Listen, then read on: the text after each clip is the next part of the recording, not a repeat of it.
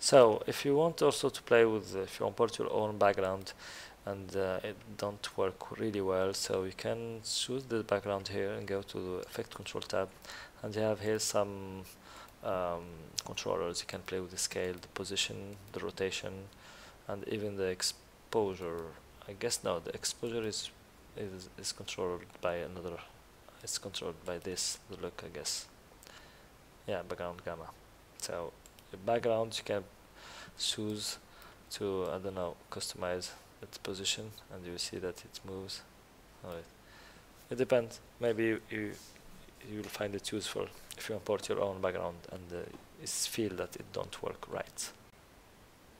So once your customization is ready and you're happy with the result, you can just go to composition, add render queue, and then play with the format here.